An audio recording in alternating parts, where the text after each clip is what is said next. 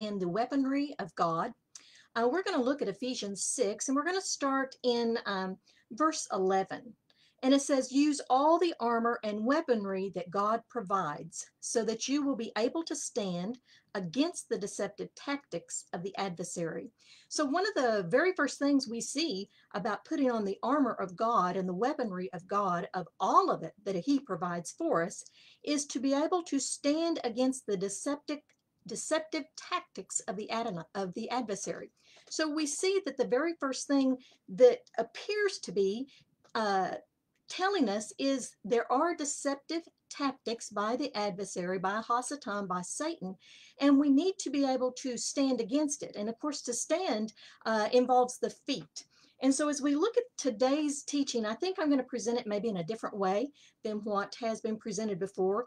Possibly some other people have thought this out, taught it out. I have not seen it, haven't searched it out to see if anyone else did. I didn't want their teaching possibly to cloud my thinking. But in Ephesians 6:15, it says, and your feet shod with the preparation of the gospel, the good news of peace, shalom. So here we're using a term for getting your feet ready that is different than what most people think of getting your feet ready.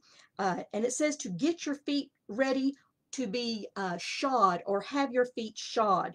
And so we see that Paul, Shaul, is talking about a specific area to get ready or prepared for a specific purpose. Now, the verses before, Ephesians 6:15, he referenced using all the armor and weapons that God provides so that you will be able to stand against deceptive tactics of the adversary. Paul, Shaul, his Hebrew name, he is warning us about what we need to do to be ready for the things that Adonai, God, has for us.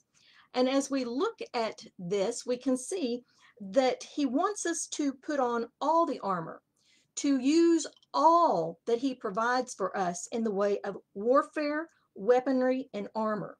And although he references the struggles and other pieces of war equipment that God provides, we're going to focus on the feet and the readiness or the preparedness of the feet.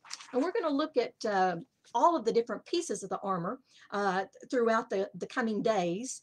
And we're going to examine them to see what it is that we have available for us to provide us with protection. This reference of being prepared is to do battle and war. We look in the scripture here and we see word phrases like use all the armor. He wants us completely covered and protected. And use all the armor, the weaponry that God provides. Stand against, meaning to take a stand against the false tactics, the evil tactics that the adversary would put into place. Take up every piece of war equipment that God provides. And then he says, the battle is won. You will be standing. Therefore, stand. And again, the idea is you have to have your feet ready. You have to take care of your feet, your foundation, to be able to stand in the victory of the battle that Adonai is preparing. So we have the words armor, weaponry, war equipment, and stand. And shod your feet with preparation. Now, the word shod, when I was growing up, and still when somebody says shod, that's a term normally associated with horses, or at least with me it is. Now, the Greek word shod, hupodeo, means to underbind or to bind under oneself or to bind to. And we get a picture of binding something to our feet with the Greek word that is provided, this hupodeo. This verse focuses on the feet and its preparation for war and battle, with the ultimate goal of victory, to win and be the one standing. That is what Adonai wants for us, to be completely prepared in the foundation and have our feet ready, shod with the gospel, the good news, death, burial, resurrection of Yeshua HaMashiach, Jesus the Messiah, and how we can have eternal life through him, and his uh, understanding, his peace, his shalom that is to come. To have your feet shod. Shod is a term used with putting shoes on a horse. And the question is, why do you put shoes on a horse? What purpose are there for the shoes? I think as we connect this verse of your feet shod with the preparation, and it is about the battle against the deceitful tactics of the adversary, we can see some insight into this. You may gain and understand an appreciation of the term shod and its relevance to this if you'll follow through the teaching with me. To have a horse shod, it means you must prepare the hooves properly before shoes can ever be fitted. You don't just go out in the pasture, jerk a horse up, put a halter on him and say, get him to stand still and then start putting shoes on him. That's just not the way it is. There is preparation that takes place. And even within our lives, there is preparation that takes place that God the Father works on us through his Son, Yeshua, Jesus. There is a preparation before we're called into battle. There's a preparation for us as we are called to do different types of ministry. And so you have to prepare a horse's hooves before it can be have shoes put on it. You inspect the hooves for abscesses. You look to see if the toe's too long. Is the heel too low? Is it club-footed? Is it foundered? Does it have cracks in its hooves? If you have cracks in your foundation as a believer, then if you're not fully grounded in the scripture and you have cracks in your foundation, in your belief, then that opens up for other things to come in, other things that are impure to widen that crack. And eventually it will make you lame. You won't be able to walk, I'll say, in the truth of the scripture of the word of God because you've got so many cracks in your foundation. And it's the same way with horses' hooves. If they're cracked, it lets the water and the elements and the things get in there, and it completely destroys the horse's hoof if it is not taken care of properly. So you want to make sure your horse's hoof is healthy, that it has good form and structure, that it's aligned. And it has to do with the uniform sole thickness. You know, as a believer, we need to have a good, firm, solid foundation of the biblical truth. If you're too weighty, I'll say, in the New Testament, then your Old Testament side, which is the background, is lacking. And so you don't have a uniform sole or uniform foundation thickness. There's bars that are used. You need a good heel base. You need a healthy frog on your horse. Your horse's hooves need to be functionally sound. And we as believers, to take a stand in this battle, we need to be functionally sound. We need to have a good, firm foundation. In the process of assessing the hooves, you have picked the feet up, you've cleaned them, you've checked them for cracks, you evaluate how the horse is standing and how it needs to stand for better alignment. Some horses just don't stand properly because their alignment isn't good. And there's some basic steps before you put the shoes on. You use a hoof pick to remove dirt, mud, rocks, manure. And that's what Adonai God has to do for us when we accept him as our Lord and Savior. He basically removes the dirt and the mud and the rocks and the things in our life that are a hindrance on how we can stand and walk properly. Then you use a wire brush to further clean it. You take care of the frog, which is an extra sensitive area. You remove excess flaky sole, but you don't cut too deep because you can damage it. You trim excess hoof wall with nippers. You rasp out and flatten the level sole, smooth the edges of the hoof, and then you size and fit the shoe to the hoof. Before we can go into battle, we need the Lord to get us balanced and trim away what will cause us to trip up. If a horse has too long of a toe, it will trip up when it's running. And so things in our life have to be trimmed away so that we can run the race, that we can stand firm in the truth and the foundation of the scripture. And through time, God trims these things from our life so we can be ready for the battle. He examines us, he picks us up, he removes the dirt, he takes care of sensitive areas in our life, he trims us, and he sizes and fits us so we are properly shod or prepared. God does not want us to lose the battle. He's provided the Bible. He's provided the scripture for us to have a good foundation. And we are to stay in relationship with the Father through Yeshua, Jesus, the Son. We need to pray. We need to fast. We need to gather together. We need to study. And we need to seek a firm foundation through prayer, through seeking the truth in the scripture. And so he wants us to have our shoes, so to speak, fitted properly. Did you know that there are different types of shoes for horses for different purposes? Not all horses wear the same size shoe, and they don't all wear the same size or style. And it's the same with us. Not all of us have the same calling. Not all of us have the same preparation. Not all of us go through the same trials and troubles and testing.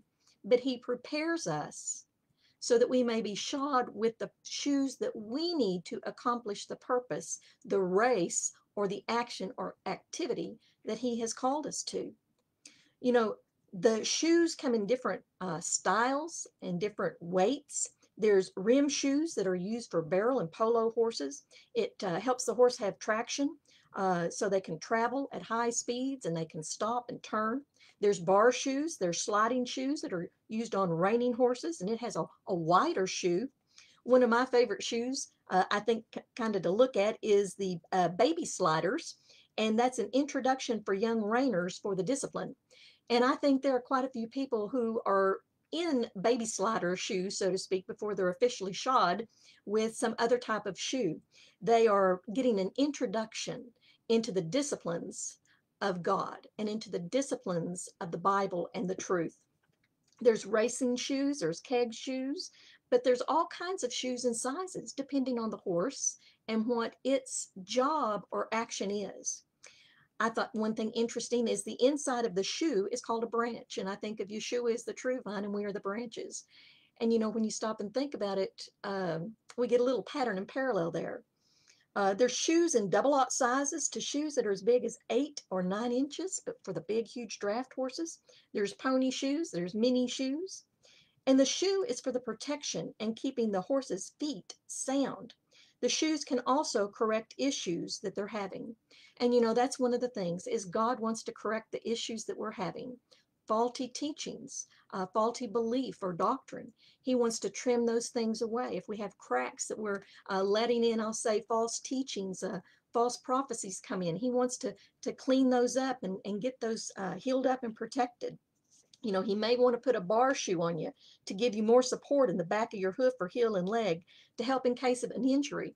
And when you stop and think about it, the church is one of the saddest places for injury. Many people have chosen not to go back to church because they've been hurt, they've been injured by the church or people in the church, by people who call themselves Christians. And it can be one of the places where people really get injured and hurt. So we see that the horses are shod according to their use. And the question I want to ask you is, what kind of shoes are you being fitted for? Your calling is probably different than mine. My testing, my studying, my times of trials or study or experiences are probably different than yours. You're not called to do what I'm called to do, and I'm not called to do what you're called to do. And much like horses, they have different jobs, they have different descriptions, they have different conformation, just like people do, sizes, bodies, weights, and size. And so we're fitted for different shoes or a way to be shod to ready each one of us for the battle that we are being called to. And my question too is, are your feet cleaned and ready to be shod? Because some people just aren't ready to have their shoes put on them yet.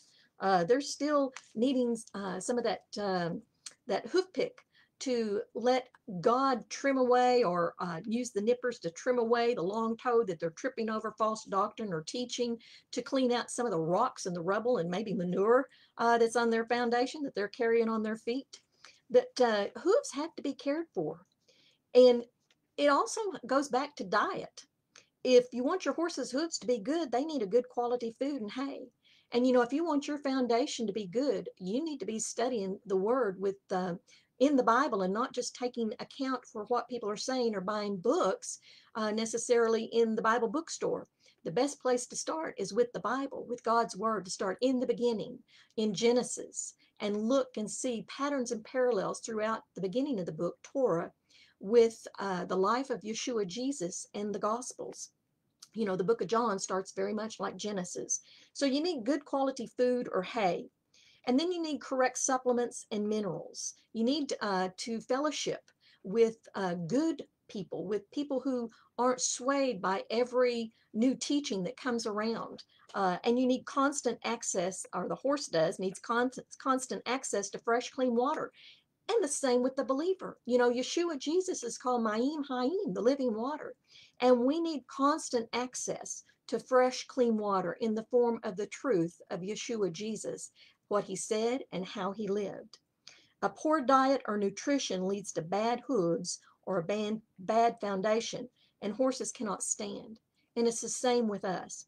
If we don't have a healthy diet of prayer, of letting the Lord speak to us, of reading the scripture, of fellowshipping with believers, like-minded believers, it can lead to poor nutrition and become a problem for us with a bad foundation to where we cannot stand in the truth of the Lord. Horses' hooves need to be trimmed regularly, and we need the things trimmed from our life that causes an imbalance. You know, you don't just trim a horse's hooves once, or you don't just put the shoes on them one time. It's a constant upkeep of your horse's hooves. You have to be dedicated to keep your horse up. The horses are made ready or prepared for action just as we are. The farrier, the person who is shoeing your horse, who is doing all this prep work, he prepares the hoof and he selects the proper footwear for the job or action that the horse will be doing. You know, when studying this out, I was just thinking how Yeshua Jesus is like that farrier. God knows everything in our life before we're ever born. He knows our free will, our choices, what we're going to decide, the things that are going to get us in trouble, when we're going to turn around and ask for forgiveness, and how he's going to take us out of that trouble. And Yeshua is like that farrier. The farrier examines the horse. The farrier wants to do a good job for the horse, to allow the horse to have any corrections made to its hoofs so it's not in pain, so it heals, so it can stand firmly, so it can do its job and not hurt itself or the rider. You know, if you put a too big of a shoe on a horse, it'll get pulled off easily, and it can possibly damage the horse. If you put too small a shoe on a horse, it robs the horse of its productivity. There's no universal system for sizing shoes. And God doesn't size us all the same in making us ready to be shod and prepared. All shoes are not made from the same material. Some are more durable and some are lightweight. You know, some people can carry a heavier load in the battle, so to speak, and some people aren't up to it. They're not ready. They have to be in the baby sliders. They're learning the disciplines for the reining. Shoes are made and put on for specific jobs.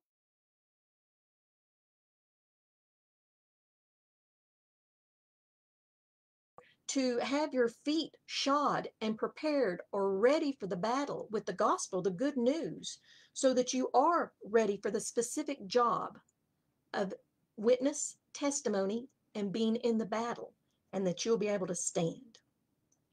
Shoes are made for the specific job or action, and the foot, it's what the horse relies upon to be able to stand properly. The foot has to be stable and sturdy. Our foundation has to be stable and sturdy. We need the truth of the scripture, the truth of the Bible, that we can live it, that we can explain it, and we can help others to see who Yeshua Jesus is. You know, the harder metal like tungsten or tool steel is used on shoes that horses are going to be on pavement for less slide. And there's some of us that are out there, I'll say, kind of equating that ability. We need a firm foundation, a hard metal, so to speak, to keep us from sliding. And then there's a plain shoe that gives less traction. And the farrier puts a grove or a crease in the shoe to prevent the horse from slipping under normal circumstances. And you know, some people, even in just normal circumstances, things throw them for a loop, and they really need some traction in the days that we're in, and it's only going to get worse.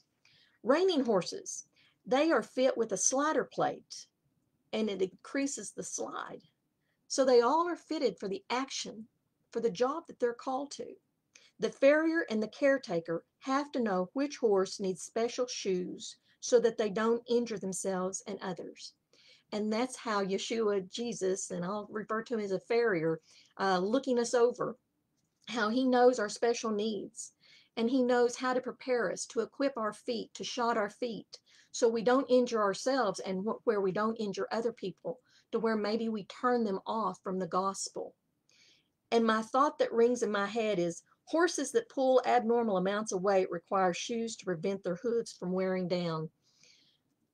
Pastors, leaders, uh, intercessors, a lot of them pull an abnormal amount of weight. and they really need shoes that help them from having their hooves worn down. Shoes are used for protection.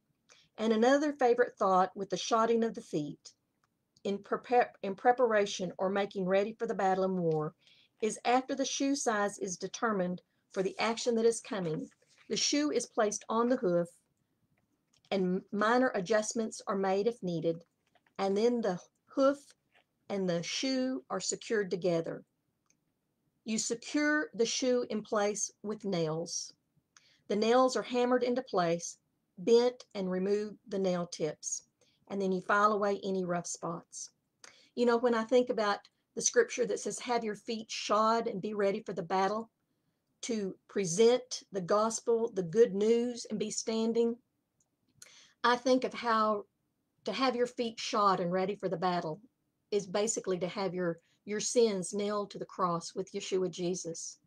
To acknowledge your sin, repent of your sin, turn away from your sin, turn and return toward God. That our lives, in essence, are nailed to His. We take up our cross and we follow Him. You know, there's also a shoe that I think about that's known as a rest shoe. And it's a special shoe that's used to keep a horse from bearing weight on an injured leg. And it's normally used on a horse that is in stall rest. And I think some are wearing these shoes. They don't need any further injury, and God is allowing healing to take place before the battle. There's some people that have been greatly injured by Christians in churches, small groups, fellowship, and God's trying to provide a way for them to rest, to keep their weight off of that injured leg. And He has them on stall rest, a time where He can correct them, where He can comfort them, where He can get them to read and draw close to Him, to where He can prepare them and have them shod ready for the battle that is at hand. You know, shoeing of horses has been around for a long time. Um, they've been shoeing horses since 1000 AD, and they put cast bronze shoes on them. And there's generally 6 to 8 holes in a horseshoe, but normally not all the shoes are used. And isn't it interesting how the farrier sizes up the horse or the pony and takes into consideration the action or the job it is involved in and being trained for? As they clean the hoof, they measure and they fit the perfect shoe for that horse and nails it in place so that the shoe doesn't come off and it protects the foundation of the horse. You know, again, I see this picture of Yeshua as a farrier. He sizes each one of us up. He knows how much weight we can bear. He knows the job we're being called to do. He cleans our feet. He cleans the hoof, so to speak. He measures and He fits the perfect shoe on us. And then He nails it in place so it doesn't come off. He wants us to stay nailed or bound to the cross, to the truth of the gospel, the good news, the death, burial, and resurrection of Yeshua, Jesus the Messiah, that took our sins upon Him, that we could be forgiven and have eternal life. He wants that foundation protected. And there are those today that are preaching a different Yeshua, a different gospel.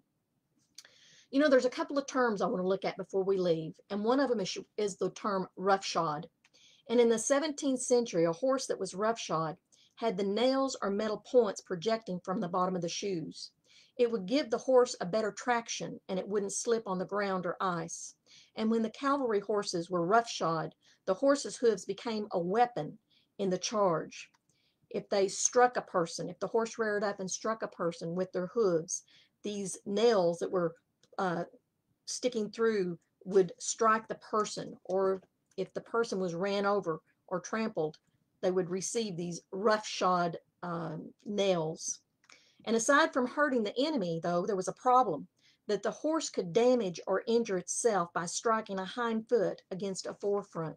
So that wasn't good to have a roughshod horse.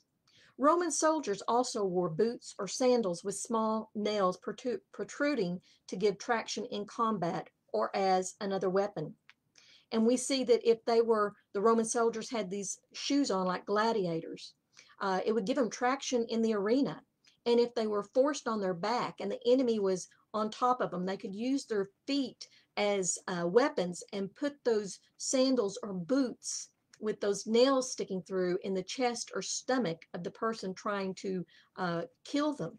And they could use that to hurt them and push them off of them.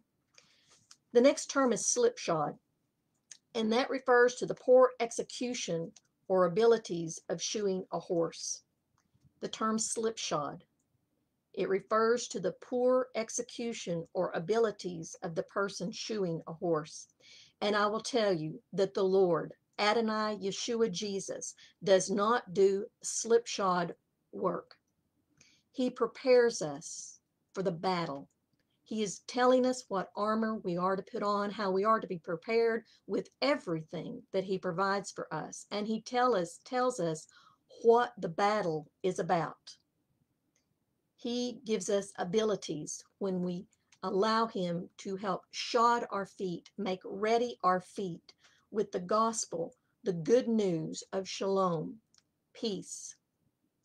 He tells us, he instructs us to use all the armor and weaponry that he provides, not that man provides. He doesn't want us to fall in the trap of looking to man for all the answers or depending on man. He tells us how to be ready. We need to be ready. He wants us prepared for the battle, the spiritual warfare battle, from having our feet ready and prepared as we bind them or nail them to the gospel, the good news of the Messiah, his death, being nailed to the cross, his burial, we die to self, his resurrection, we will live again. We will be standing after the battle is won. Therefore, we will stand in the truth and the faith of the good news of Yeshua Jesus. And my question is, are you in union with the Lord? Are your feet shod and made ready? The readiness that comes from the cross and the blood of our Messiah. And do you know Adonai Zevaot? Revelation 19:11. Adonai Zevaot is another name of Yeshua HaMashiach, Jesus the Messiah. This is how we see him returning in Revelation 19:11. I saw heaven opened, and there before me was a white horse. Sitting on it was the one called Faithful and True, and it is in righteousness that he passes judgment and goes to battle. His eyes are like fiery flame, and on his head are many royal crowns, and he had a name written which no one knew but himself. He was wearing a robe soaked in blood, and the name by which he is called is the Word of God. That's the name of Yeshua, Jesus the Messiah. He is Torah made flesh. He is the Word of God made flesh. And in verse 14, it says, the armies of heaven, clothed in fine linen, white and pure, were following him on white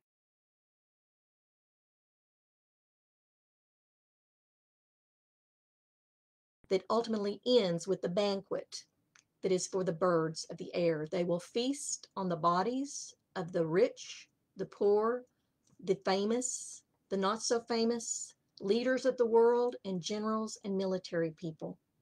Yeshua is returning on a white horse. He wants us ready for the battle, and he tells us, have your feet shod. I hope you enjoyed being with me today. We'll look at the other parts of the weaponry of the armor that he wants us to have on so that we are able to stand against the deceptive tactics of the adversary. But the first thing is your foundation has to be right, the foundation of the truth of who Yeshua Jesus is, so that you can stand firm on the day when the battle is won. Leave me your comments so I can see what you think. Maybe you have a question, and I hope you'll join me again someday on some of the teachings in the future. Shalom, shalom.